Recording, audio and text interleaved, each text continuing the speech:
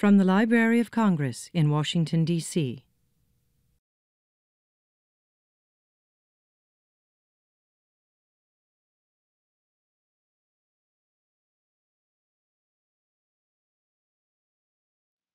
Hi, I'm Judy Dixon, Consumer Relations Officer at NLS. In this edition of the BARD Mobile How-To series, I am going to cover using advanced voiceover gestures. Advanced voiceover gestures, which I will demonstrate, can be used to streamline the BARD Mobile user experience. Flicking up with 3 fingers will scroll down one page. Rotating clockwise will select the next rotor setting. Flicking down will move to the next item using the rotor setting. Scrubbing with 2 fingers will activate the back button. Double tapping with 3 fingers will turn speech on and off. In a long list, such as audiobooks and recently added titles, you can go through the list quickly with a 3-finger flick up gesture. Wish list. Recently added titles. Audiobooks. Audiobooks. 0 items. Get.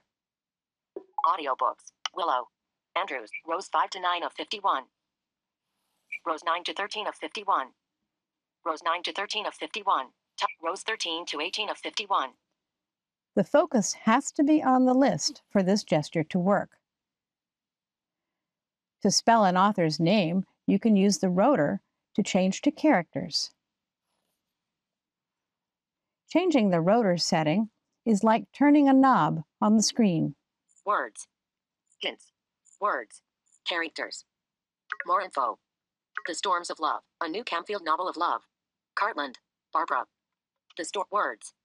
The Storms of Love, a new Camfield novel of love. Cartland. Cartland. Characters. Capital C-A-R-T-L-A-N-D. Delta. You can spell the name by using the flick down gesture that moves through the items that the rotor is set for. In this case, the rotor is set for characters, so flicking down moves through the screen 1 character at a time. A 2-finger scrub gesture activates the back button.